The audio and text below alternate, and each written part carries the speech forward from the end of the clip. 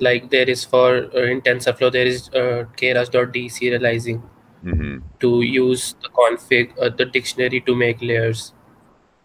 So I haven't found anything like that for PyTorch yet. In TensorFlow it is. We can pass the config. John, last time you said that we will be fixing this using some entry point for layers.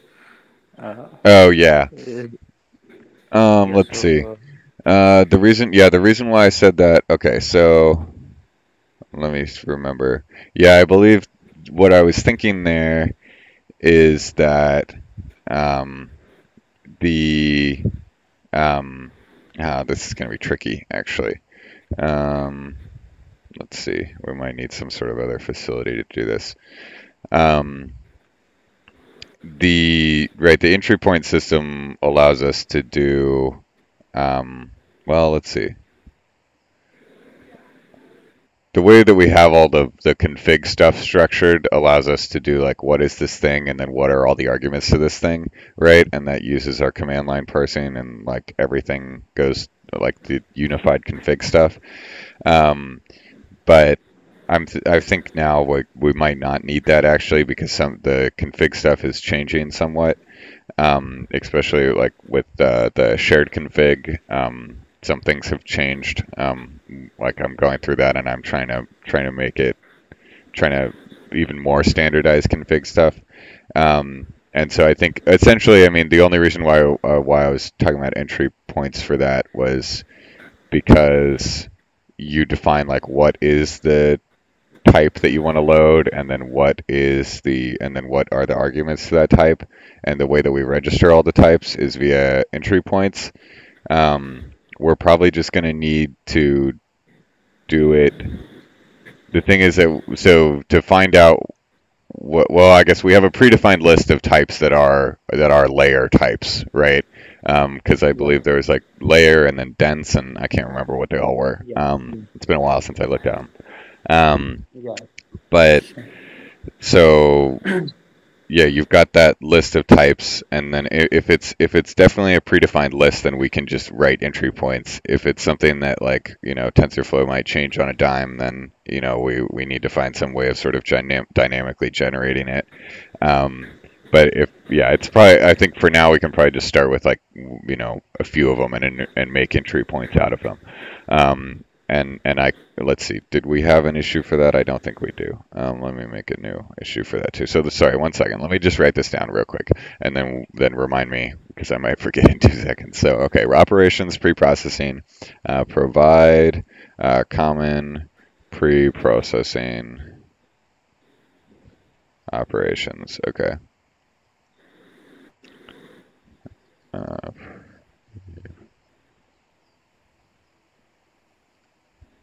I think that's what's happening. Okay. And we should do this within the main library. So within dffml/operations pre-processing within the main Like library. it would use sklearn pre-processing.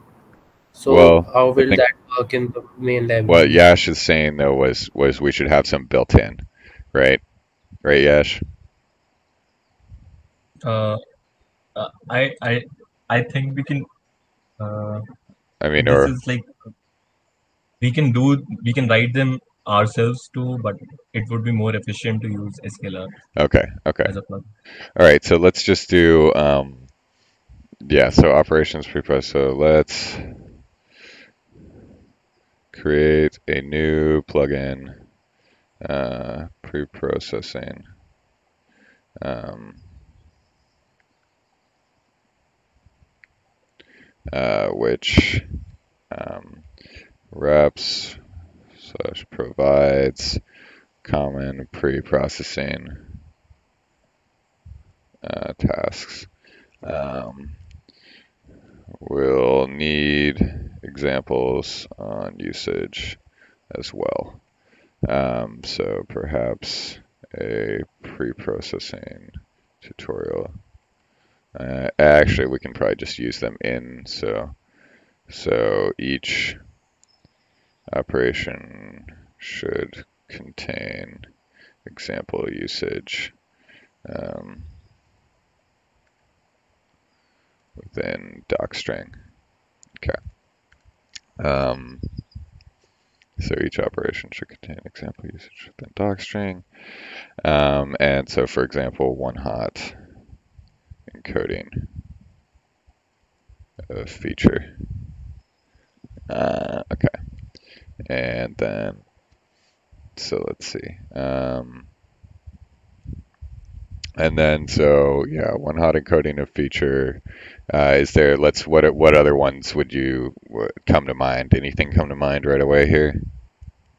Rescaling features that would increase the accuracy for the flower classification models. I So talked to you about this. this is like the normalization, or Yeah. okay.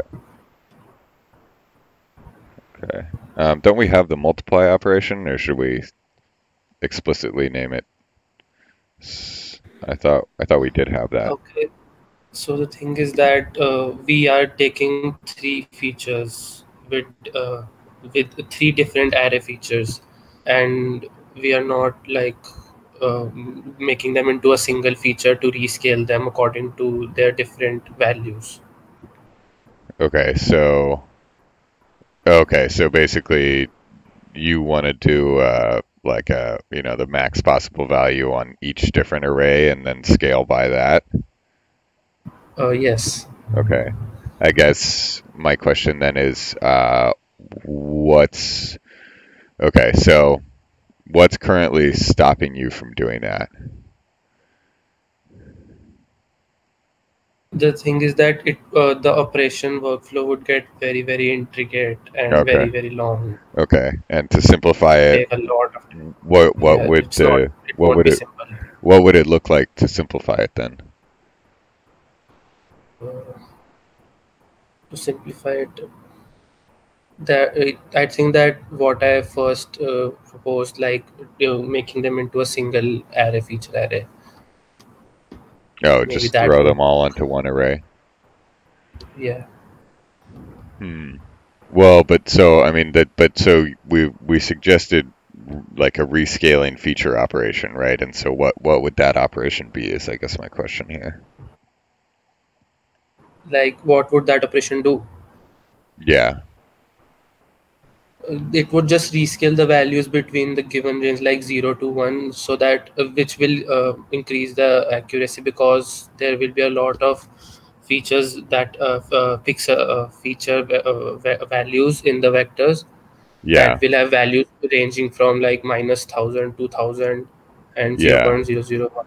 So I guess that's sort of what I was trying to get at is how do you care if there's a min max, right? Like do you care what the maximum really is even if none of the values in there hit the maximum, or are you just using whatever maximum you see in there as the possible maximum? Yeah, the second thing. Okay. Okay. Now I see. Okay, then I see. Now I see why you want a different operation. All right. Okay. Cool. Let's see. So rescaling features. So find max and scale whole array by max value. Okay. 2, 0. All right. Cool. And then anything else that we can think of off the bat here? Rescaling is basically like we can redefine it. We can use different words for it, like normalization and standardization. Yeah. That's Okay. what we actually call them. Okay. Yeah. So let's call it normalization. And there are like multiple functions that basically just standardize the data and they scale the variance and stuff. So check you just out. have to check out that like what kind of method we need to use. There's a whole library like scikit Yeah. preprocessing. I know Sakshan was talking about that. You were talking about maybe wrapping some of those in relation to the image operations, right? Yeah, we were talking about that last week. Okay. Yeah. So I guess this is sort of an extension of that. For more videos, Okay, great. Yeah, I think that would be very helpful. Because I think, yeah, pre-processing is definitely, that's sort of a large part of what we're trying to provide here is the data flows to do pre-processing. Um, okay, so let's just go over those things that we just generated. And I think we missed one. So defining layers for our neural network, the libraries that support neural networks. And then, so let's see, let me just, support layer neural network layer definition. Let's see. And then there was one more thing we talked about.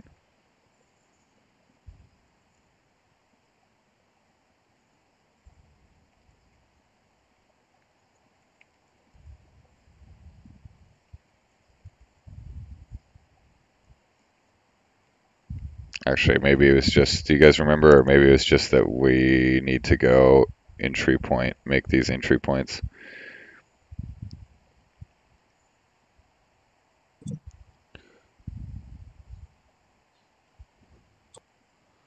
Let's see. All right.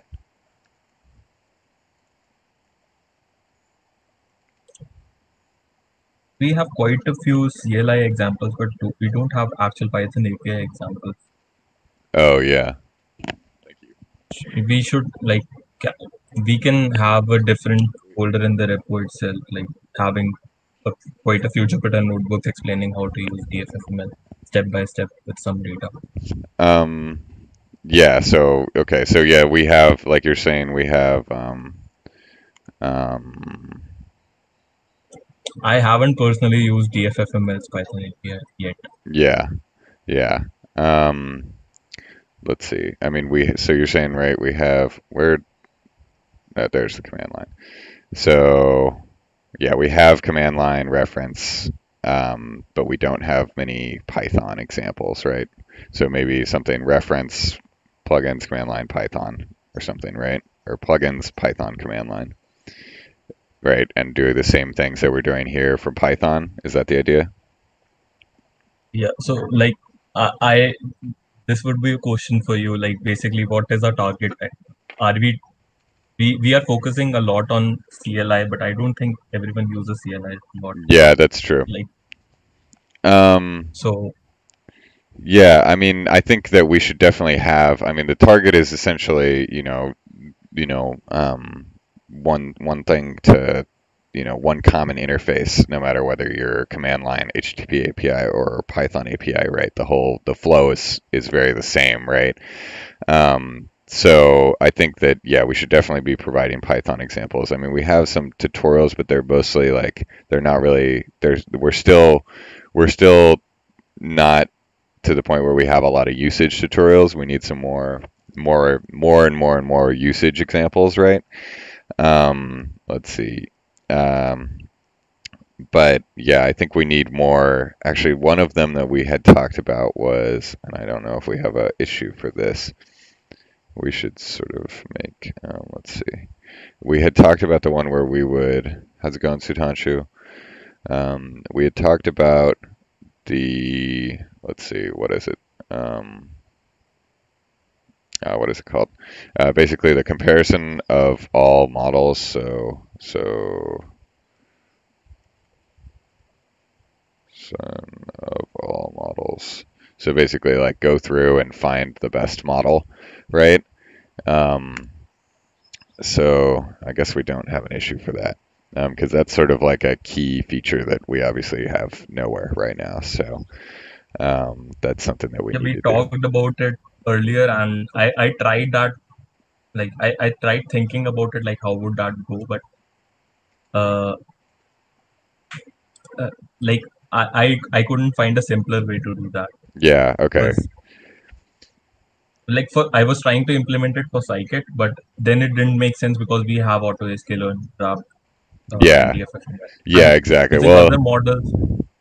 Like if you're using a neural network, like we are using TensorFlow as well as Scikit, and we majorly have these libraries. And so if I run through all the models, then how would I just decide what the config for these models are.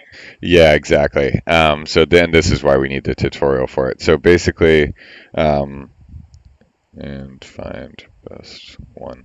Um, so essentially, what we need to do, and we talked about this a little bit with the Wopal Rabbit model, and how we want the features to be defaulting to converting from standard format to their format.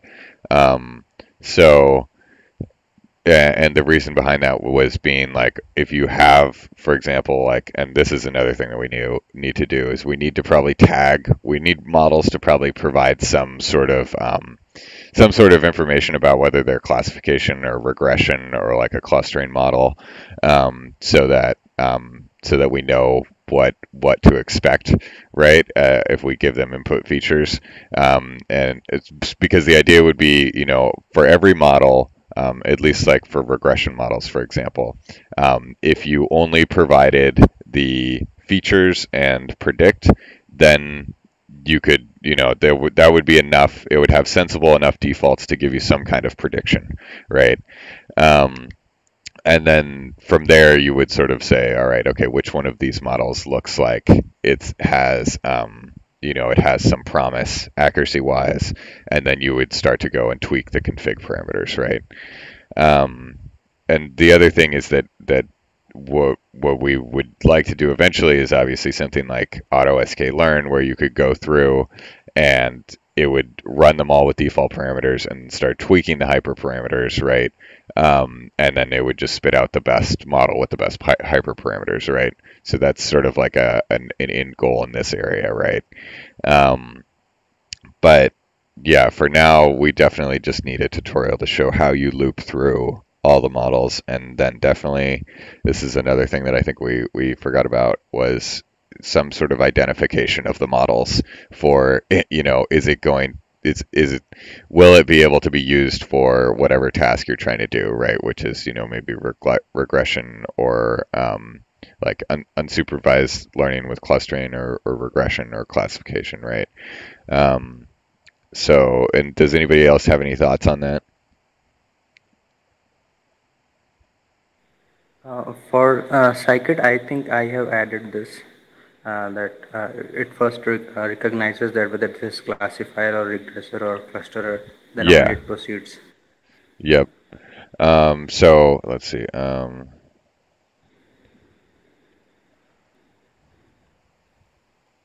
Yeah, I know. So I know that you have that functionality in there to say what kind is it, right? And I think what we need to do is we need to expose that. So how to loop through all models and find this one. So need to expose what kind of model is this? Um, Regression, classification, um, um, and then I don't know. Do we want to do? Let's see. Should we throw the should the? I mean, the NLP models can be pretty different. So should we label them as specifically NLP models here, or what do you think? I think we should add a property to all the models, Yeah. and there we can specify what they are. Okay. So we can just access while using. Okay. Great. So yeah, let's make an issue that we need to add it'll probably be a method or something. Or well, yeah, maybe just a property. Yeah. Let's see. Feature request. Okay, so model add. What do you guys? I hesitate to call this type because it's a bit of an overloaded term, but what do you think is a good name for this? Anybody have a suggestion?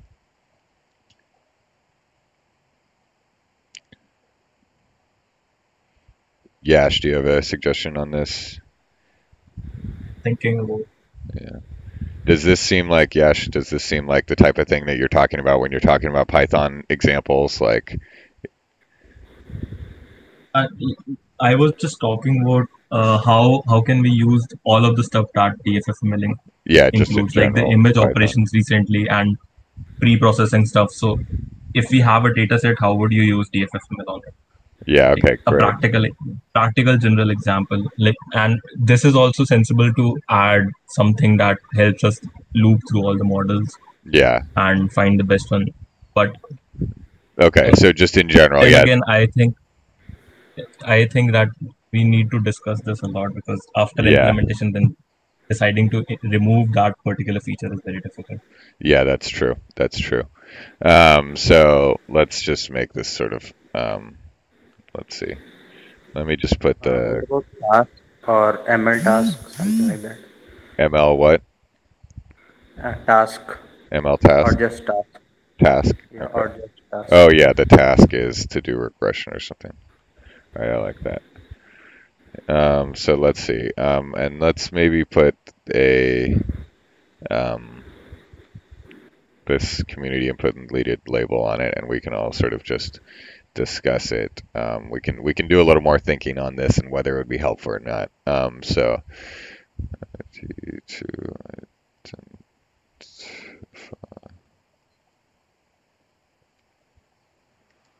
what the model is used for We can call it category or something category. like that. Okay, let's see. Let me make suggestions. Task. Okay.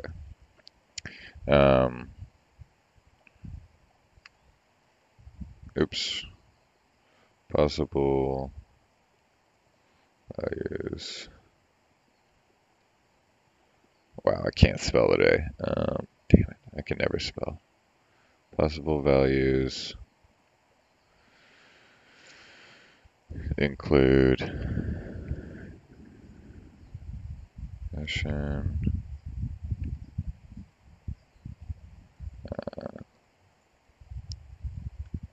specification, NLP, clustering.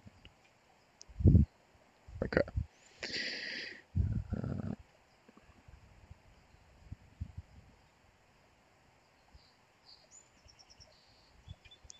All right.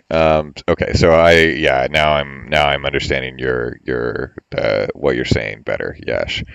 So basically, and I think that's actually sort of a good point to keep in mind as we're writing tutorials, and things like the MNIST handwritten digits and stuff, and the one that you're currently working on, Himanshu, with NLP operations. We have these bunch of command line things, right? But what we could be doing, and actually this is a great point, because what we do in, for example, like the quick start and in all of our model documentation, is we show how to do it with the command line, and then we show how to do it with the Python API. And in the rest of the tutorials, we're just not showing how to do it with the Python API. So we need to show how to do it with the Python API too. So let's sort of just all make a note of that as we go forward, that we need to so whenever we write tutorials, we need to not only provide the CLI, but also the Python equivalent.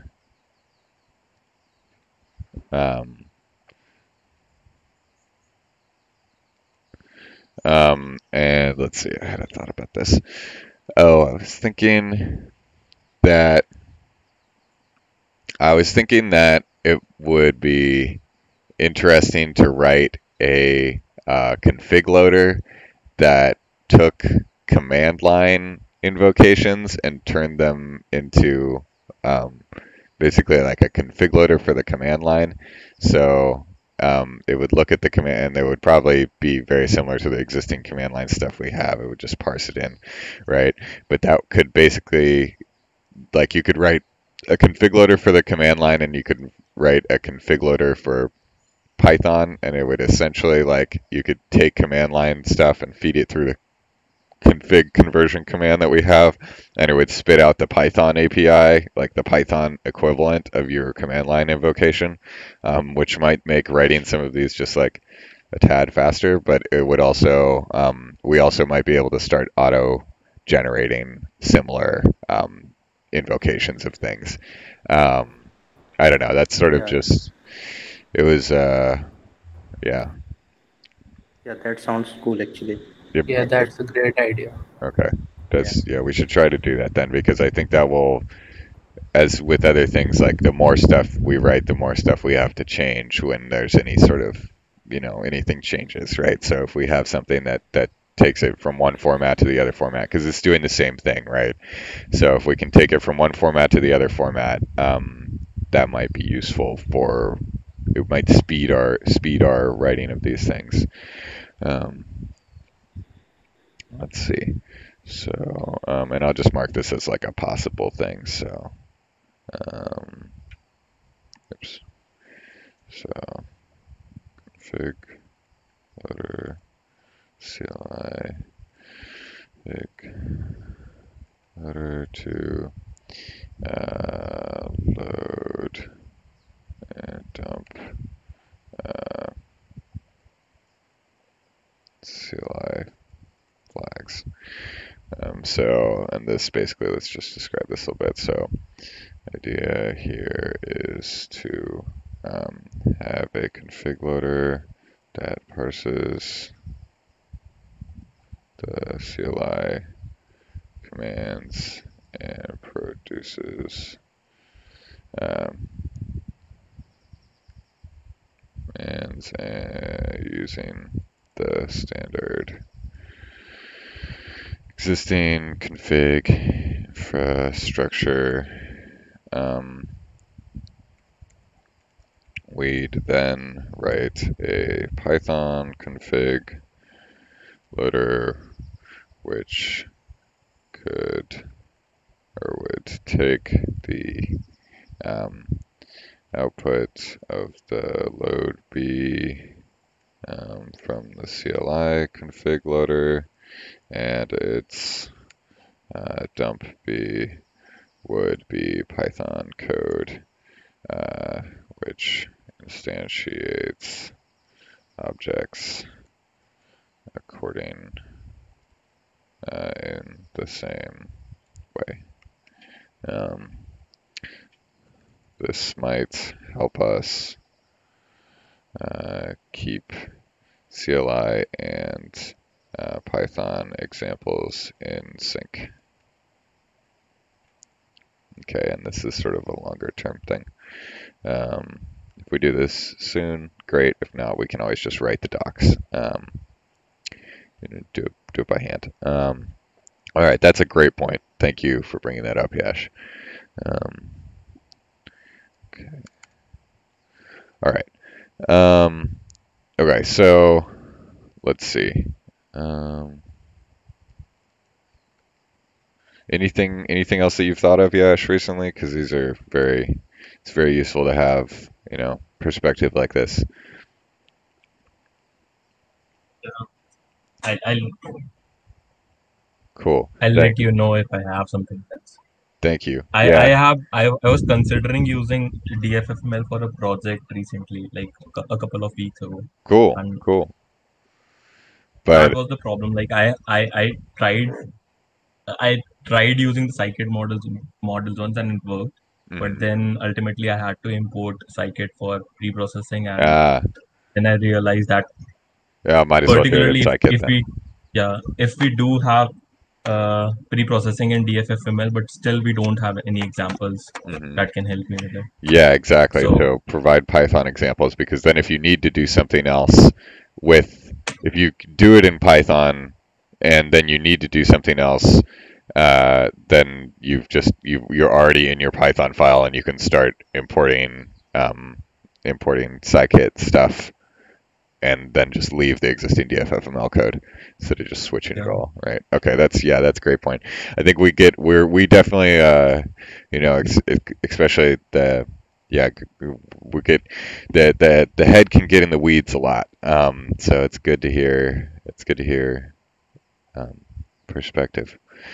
All right. So let's jump into the rest here. So actually, and then we need to cover. So, Agin, what do you want to cover? I mean, we know we're at the top of the hour and we haven't really started much yet. But so, I want to talk about immediate response. I can't. You're really far away from your mic, I think. Oh, is it better now? Not really. Yeah. Oh, still? That's better. Okay. Yeah.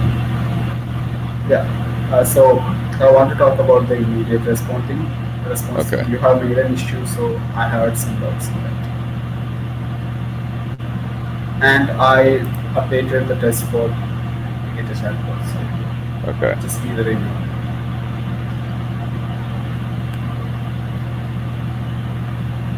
All right.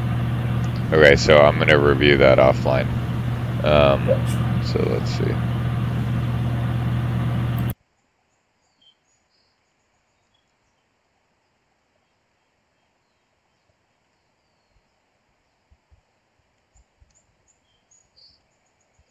Yeah. All right. Okay. And then let's see, Sudhanshu. Did we? Yes, so I think I I have merged like phase one, right? yeah, the previous one is Sweet. merged. Yeah, so right now like I have added the example and the tests, Nice. but like there was this issue that I was facing was that it was giving attribute error underscore a exit attribute error. It was Oh, giving. yeah, that's right. Yeah, and so So you were correct in what you were thinking there. Sorry, I hadn't gotten a so chance to get we back to you. may need to have like a context manager for it. Yeah, so I think so, but I'm also thinking, let's see. I'm also thinking, let's see. This derives from the context. This derives from the base object. So why don't they already? They should already have those. Oh, it's because this guy does not have a base class. I think that's what's going on. I think that's why you're seeing that error, because the base class should be accuracy score. Yes. Yeah. Yes. Okay, so there we go. All right, that was an easy fix. Yay. So let's just do. And well, you probably want to add that to this PR here, so we can just throw it in there. Actually, let me just.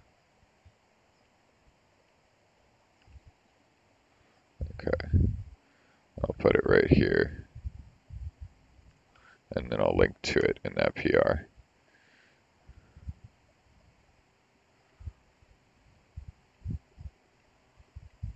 Oops. Okay, so let's see. Should fix the A enter, A exit issue. All right. Anything? Let's see. Let me just put this. No, Phase that's it. of accuracy scoring merged.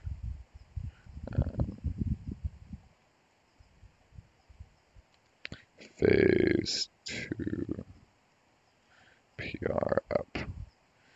Ready for review. Okay. All right. Sweet. Let's see.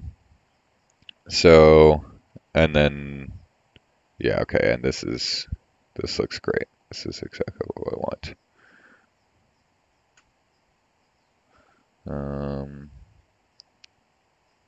Let's see. Oh, and Yash, that's another thing that is something new that's happening. Have you heard this discussion, Yash, right? Or did you hear this discussion that we had, Yash, about the Yeah. accuracy? Yeah. I Okay, know. cool. We I think discussed this last year too. Oh, we did. If Oh, we must have forgotten about it. 'Cause now it's finally happening. Um, let's see. Okay, great. Let's see. So yeah, let's get that updated in that PR, just that one comment, so that the A works, and then we'll merge that. Um, Sweet. Yes, Nice. yes. Thank you. Hey, thank you. Looking good. This is gonna be sweet to have all this. All right. So okay. So let's see. What do we have here? All right. Actually, we're not too far from done here. Hopefully. So, all right. So you opened a PR for get single. So let's talk about the SCAPI models first. So what did you want to talk about with those? Himanshu. Yeah. Uh, yeah, so in Specie there are operations and there are models too. So they allow us to use the deep learning stuff, just very few lines of code, like four Mhm. or five lines. So should I add that? I was just thinking of.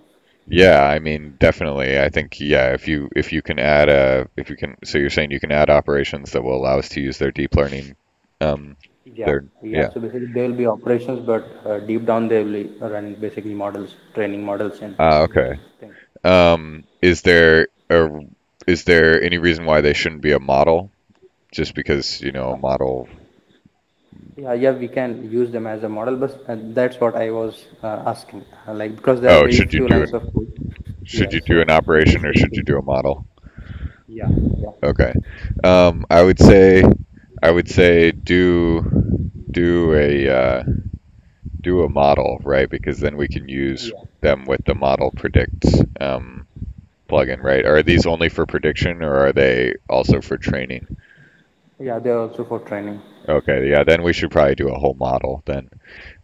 Okay. So would be good to integrate their deep learning models. So let's see, and then let's make an issue for that.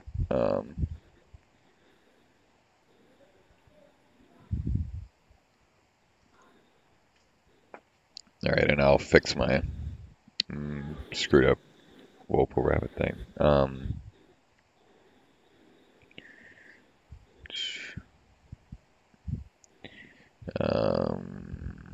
Okay, model. Um,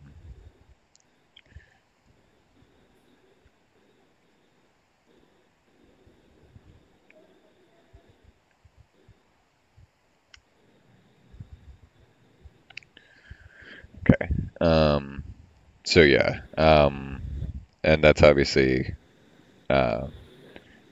like I guess I don't know exactly how you're envisioning that playing into your current timeline, but like how are you envisioning that playing into your current timeline? Is this like Actually, a I haven't. stretch thing, or is this like as a part of your SCAPI operations? No, it's actually extra thing. So Okay, I found them very good. So I thought I should add them. cool, great, sweet. That sounds good. Just want to make sure we're all on the same page. All right, okay, and then you've added the example uses, or you need to add the example uses to the NLP operations. Yeah, Okay, I need to add them. so we're done talking about SCAPI models then. Yeah. Okay, cool. All right, done. Um, okay, so Saksham, you changed the flower classification example with the review that we did last week, right? Yes. Okay. And if the new usage of get single will be merged, then I'll also merge master and do those changes. Okay. Okay. Let's see. We'll use new version of get single after that is merged. Okay. So on to review offline. Okay. So I'll review that offline because I want to try to keep us at an hour here, and I'll try to do that right away. Let's see.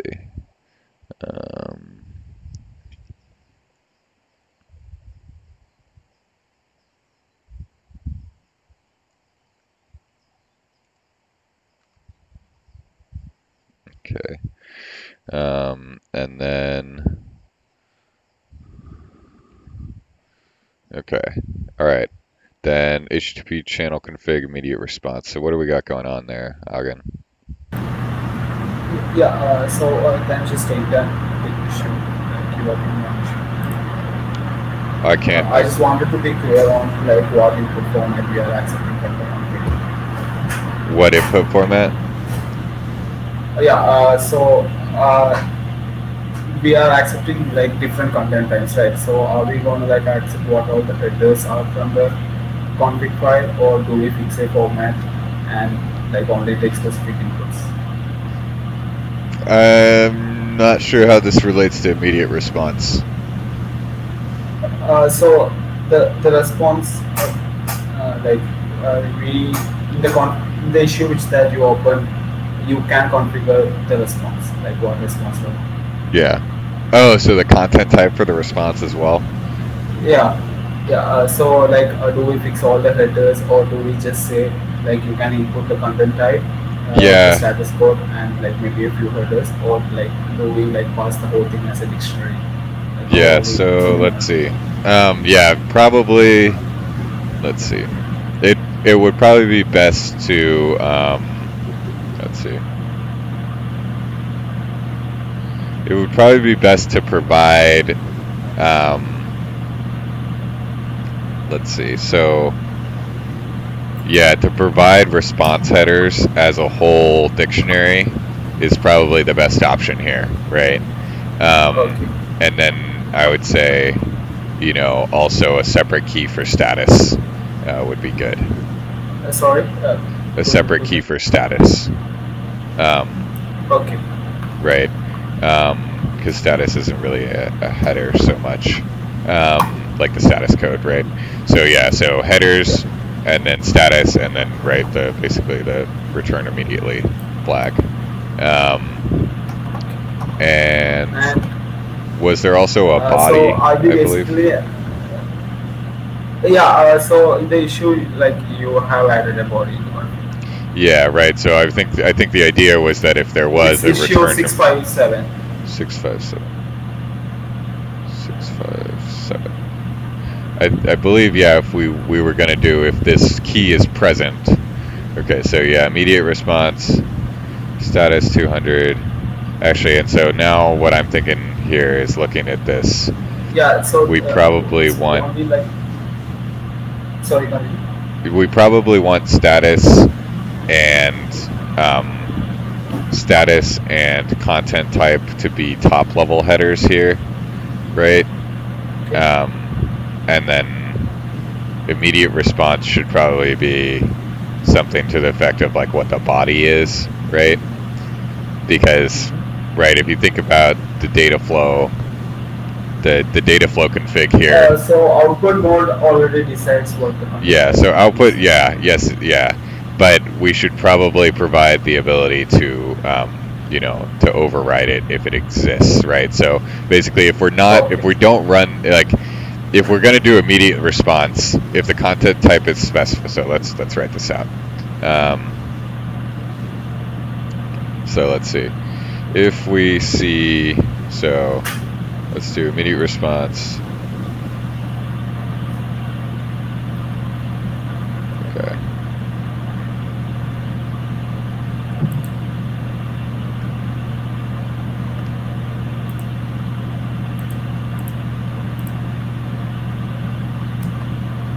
Right, okay, so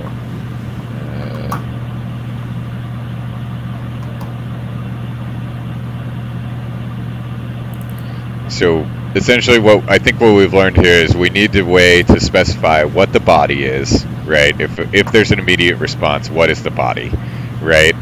And in the case that, you know, it's an object, you JSON serialize the object, right? you need a way to provide the status code, and this is sort of just in general and for the immediate response, right? But I guess I'm also realizing that this is creeping into other things, but let's just continue to talk about it for the fact that we need this still. So we need a way to provide the status code, right, regardless of whether it's an immediate response or not. Like I didn't understand like why, like if we run into an error, the status code would be different. Say what? If we run into an error, the status code would be different. Right? Well, I mean, so what we're saying here is that. Wait, what? I'm sorry. I'm having trouble hearing you still. This is better. Like, I'm sorry about this. It's okay. Yeah. Could you just say it again? Yeah, like the status code would depend on what the server is doing, right? So I don't understand why we are taking that as an input.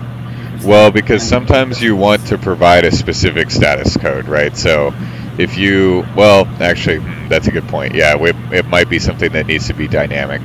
But, like, if you have an immediate response for something, like, say, yeah, no, maybe not, yeah. We probably need a way. Yeah, I got why the status code is in the immediate response, but, like, if it's something else, want the response, then we handle the status code. Yeah. So we really need is a way for the data flow to decide what the status code would be. Is kind of what you're saying here. Yes. Yeah. Okay, that's a good point. Yeah. So let's scrap all of this. Okay. Yeah. Okay, that's a great point. So we need a new issue for that. But okay. So then I guess if we're looking at this, in that case, what is so what is the question on how to move forward if we just are looking at this? Yeah, so what I was thinking is we have immediate response, and like we have content type, then we have immediate response, and in the sublevel of immediate response we have the headers. Oh yeah, in the headers, yeah. Okay, yeah. So then we would just have headers, and then content type, application JSON, and then this would be more like content type. This is what you're saying, right? Yes. Okay, great. Yeah, sorry. So if they want to have any additional headers, they can just put it. Perfect. All right. Yeah. So sorry, I botched that. Let's see. So then we service HTTP. Just one more thing. So this will be. I was thinking of like calling the current multi-com data flow as a I'll add that as a task. If it's immediate response, like that would work, right? Yeah. We'll run the data flow with create task, right? Okay. Yeah, so that's what we want to do, yeah, is run the data flow using create task. Right,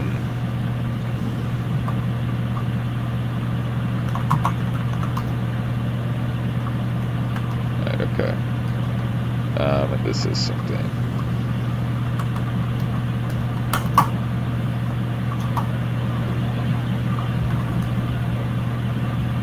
Okay. Sweet. All right.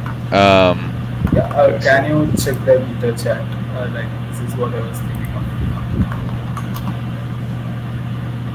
Paste. Yeah.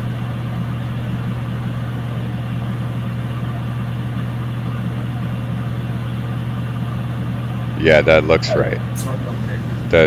That looks right. Yeah. Although, of course, technically, it's not complete. I was confused after I was typing the control response. Okay. Perfect. Yeah, this looks like good on the path code. Sweet. And I'll need test for this. Yeah.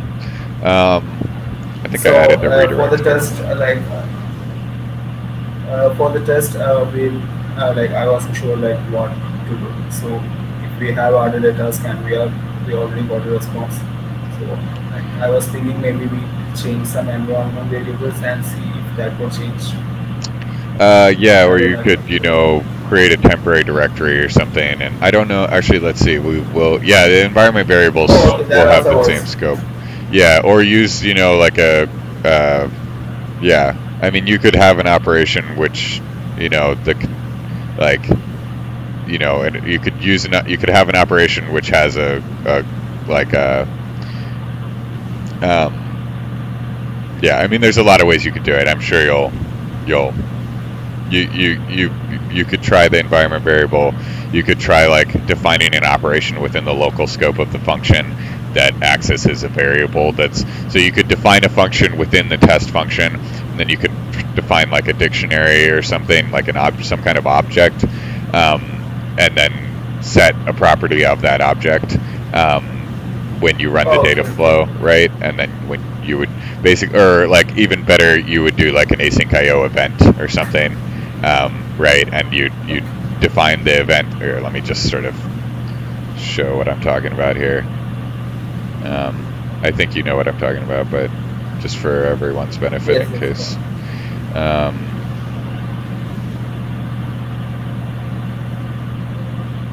Okay.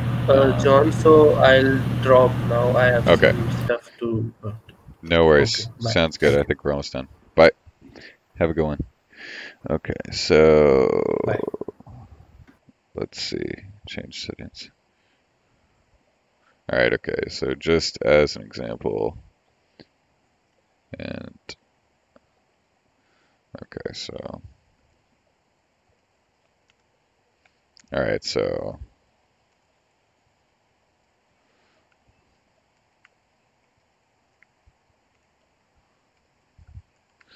all right. So you would do like the client session dot get, and then the URL to the server.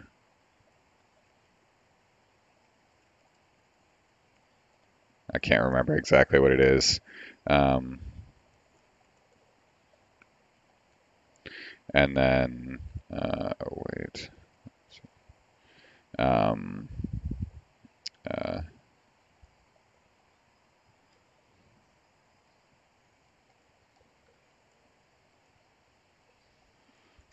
Let's see. You start, yeah, so basically, what would you do? Yeah, you would start the server and provide it. Let's see, where's the data flow test? Service.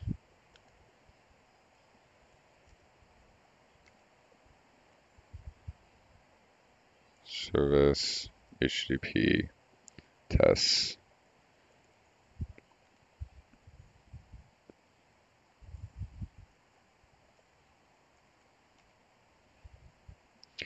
Here's the data flow.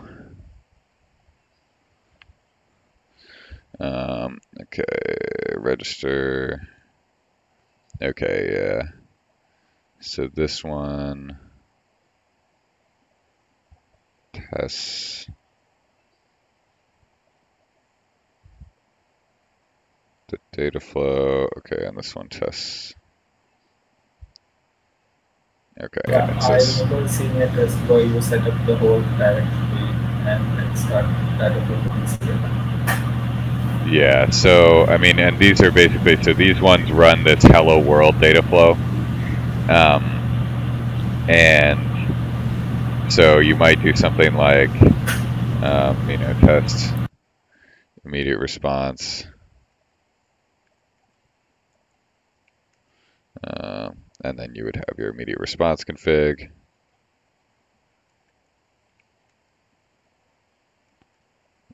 Whatever that config is.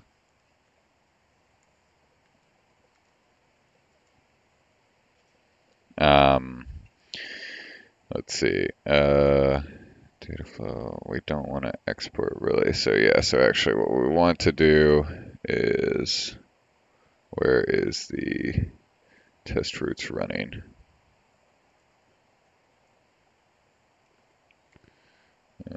Diff.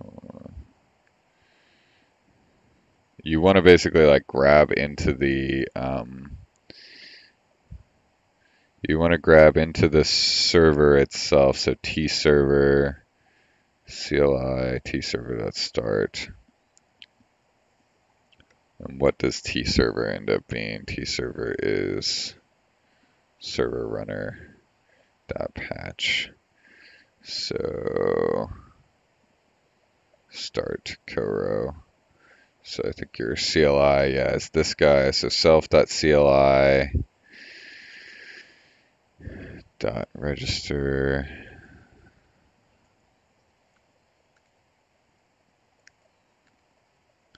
Okay, register config, register. Okay, and then here's the channel config. So yeah, you want to call, I think you want to do something like,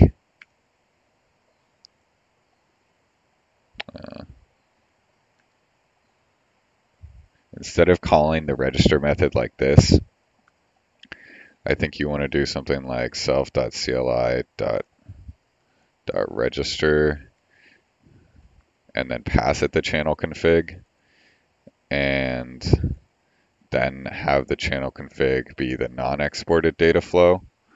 Um,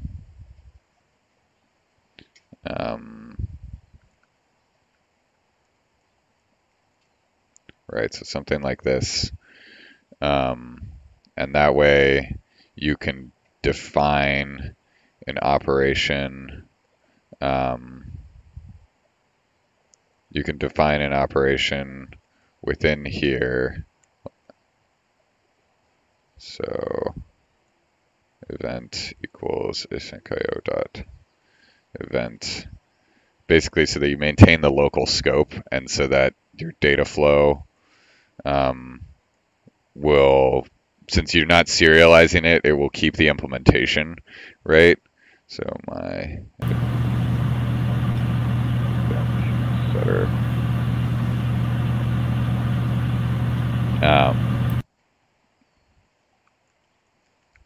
And decorate this thing with op.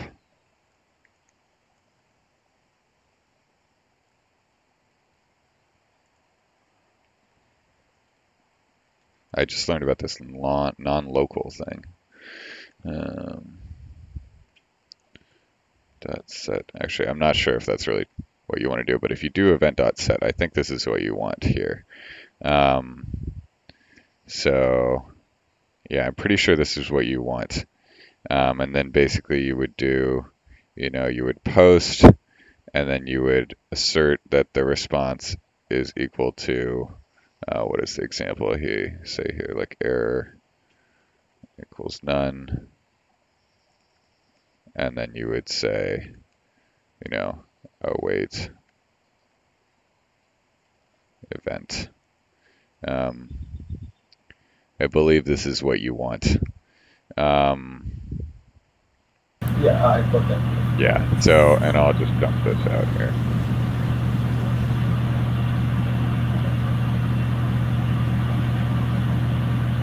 Let's see.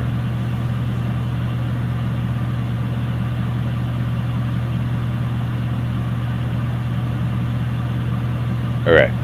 All right, are we good? I'll just post this in the Gitter chat, or I'll post it in the comment too. So does that sound good for that?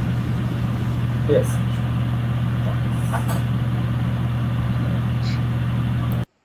Type 2 headers. All right, and then let's see, talked about how to test. All right, great. Well, thanks everyone. Does anybody have anything else? All right. John. Yeah. Yeah. So it actually didn't fix the issue. So Oh no. actually now it's showing the issue for the second line. Okay. All right. So in the high level. Let's see. So in the high level, there are two places where we are using async with. Okay. So let's see.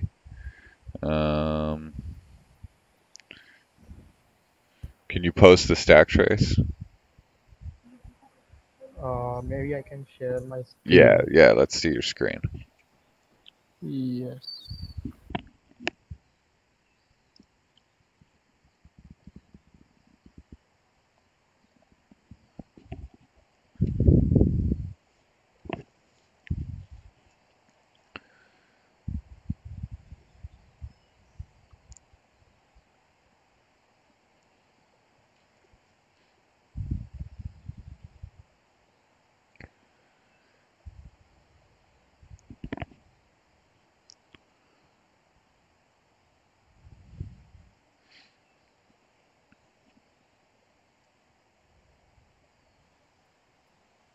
Yes, so here is the stack trace. Okay, let's see. Attributor A exit. So So previously it was showing me error here for this line, and now it is showing me error for this line. okay. Well, wait a minute. Are you sure it says 440? Let's run this one more time.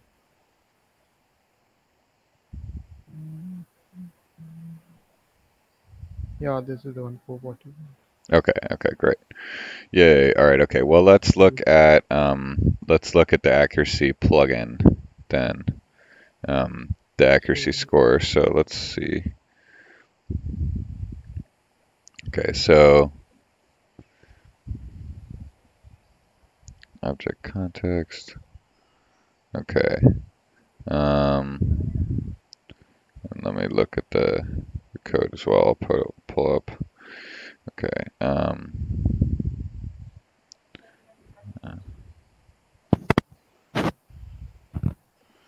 Okay. So it derives from context.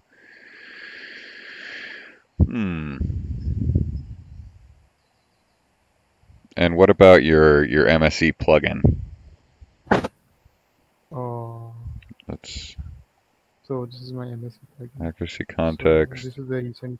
Yeah, accuracy score. Okay, so that's good now. And then let's check in. Let's see. Let me check in base real quick. So now, check out.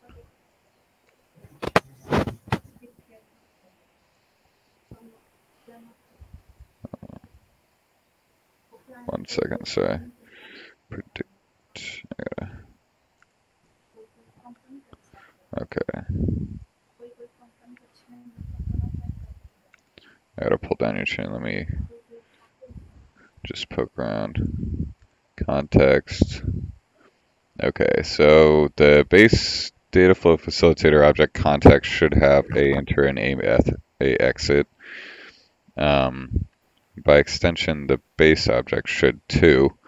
So I guess that begs the question, let's see the test case. Or well, the test case is just running the file, right? So Yes, it's just within this file. so and then accuracy model, MSE accuracy, dataset CSV, means criteria accuracy. It just runs the file.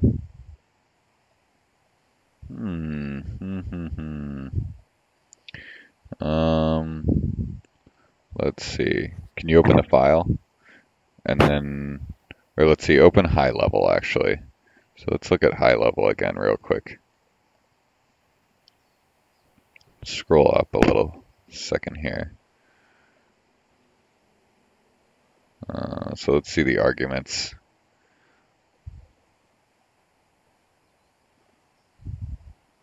Okay, yeah, model, accuracy score, args. Okay. What the hell? Okay, I guess I would say print whatever the hell it is first. Why don't we print out what is this thing? Like right before we do the second A enter, just to make sure that we've got the right object here, right? So here. Oh, I think I know what it might be. Accuracy score, when you call that, let's see. When we call it, yeah, I think the call method is abstract on dataflow facilitator object. So we need to have within dffml/accuracy/accuracy.py, we need to implement a call method. Yeah, we need to implement a call method here. So scroll down some more. Okay, yeah, so the call method here hasn't been implemented. So, and it looks like, and this is probably something we should just change in base, quite honestly. So basically, um, the accuracy scorer when you call the class, right? So first we did AInter, right? And subclassing from the base data flow facilitator object fixed the AInter, right? Because that implements AInter and AExit. Yes. But it also, for some reason, subclassing from it did not trigger a like exception, because it defines the call method as an abstract method within base data flow facilitator object, but for some reason it's not throwing any issues here. I'm not sure exactly why that is, but that's what's going on. So maybe it's because, let's see. It's because it doesn't derive from ABC. So the base data flow facilitator object in base.py, so dffml/base.py,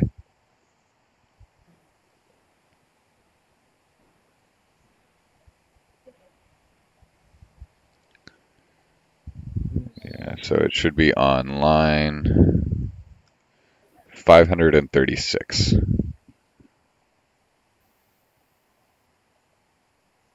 Yeah, so here. So the issue here is that this guy doesn't derive from abc.abc because it has, so this is just sort of a separate issue, but if you put it in, then it will probably throw an error as soon as you run it. So we should put that in there. So as the very first class that it derives from, could you make that abc.abc like you had done? Let's see. Yeah, okay, so now let's try running that file again, and it should throw an exception at a different spot.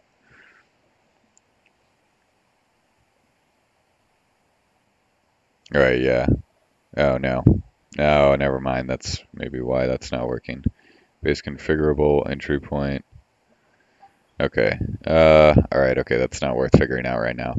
All right, so let's just change the accuracy. So just copy this call method here. So let's get rid of that abc.abc, and let me put a note about it in the meeting.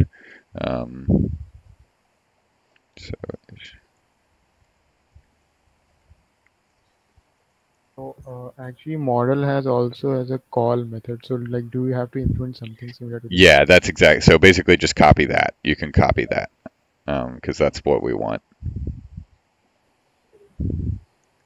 Only without, we'll remove the make config directory. So put that in accuracy scorer rather than accuracy. So the one below that, I mean, because you're in the context right now. Here do we have to? Yeah, perfect here. So, and this is what you're seeing here is you're seeing that the double context entry thing, right? So the first thing we do is we enter on this accuracy scorer, then we do the call, right? And then when we do the call, it creates the context, and we do the enter on the context. So if you save this now, it should be working.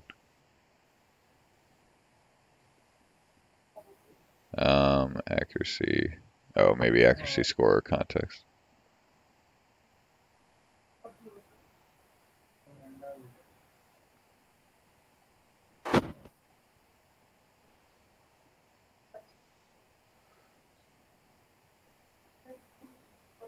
Let's see.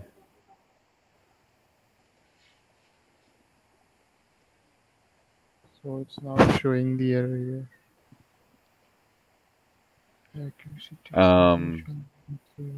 Let's see. Accuracy takes 2 positional arguments, but 3 were given. Okay, so we need to modify. Oh, I think we need to modify. This is because of the SLR model hasn't been modified yet. So this is, this is basically, I think we're getting into phase 3 is what the issue is. So let's see.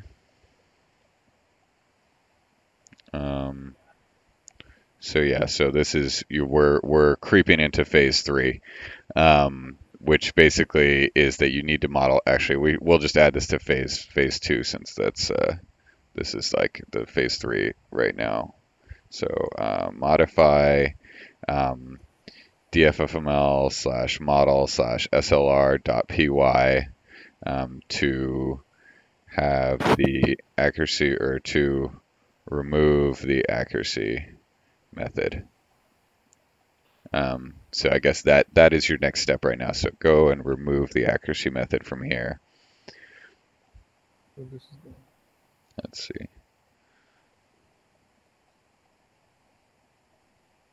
Yeah.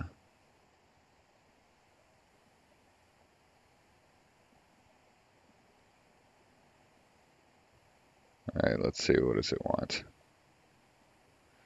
SLR model object has no attribute accuracy. What? Okay. because maybe it is not deriving from that Yeah, is it not deriving from that class? Let's because see. it is some simple model. Simple model. Okay, so let's check where simple model derives from then. Because simple model should derive from model, but it's possible that it's deriving from model context. So, That's model, so where's simple model? so this is a simple model. It derives from model. Oh, okay, and the issue is probably that that method is in model context. So maybe if Yes, you model derive, does not happen. yeah, so maybe if you also derive from model context, I don't know how this is going to end up working, but try making simple model also derive from model context.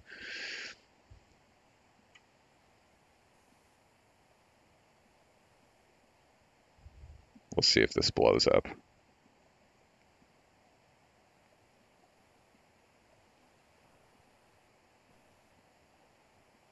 Yeah, meta class conflict. Okay. So yeah, no, yeah, go with your initial approach there where you made model derived from model context. Or is that actually going to be a good idea? Let's see. Wait a minute. That might not be a good idea. So let's see. 1 second. Yeah, okay. So now, yeah, we don't want that. Let's see. Maybe we can just take that method. Let's see. I think you should be able to say within simple model, you should be able to do accuracy, like just where it says, yeah, go down to simple model. And like right under, let's see. Yeah, maybe just like right at the end there or something.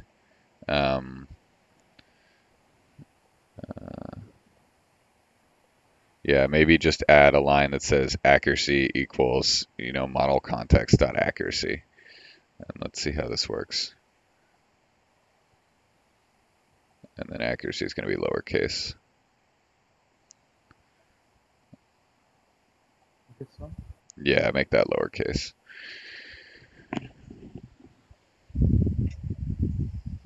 Oh no, I'm dangerously low on battery here.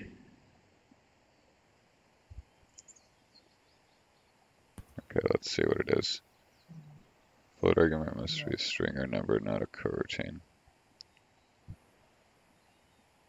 Okay. This is good. We're calling the right function now. Okay. Oh, we just need to await accuracy score dot score. Oops.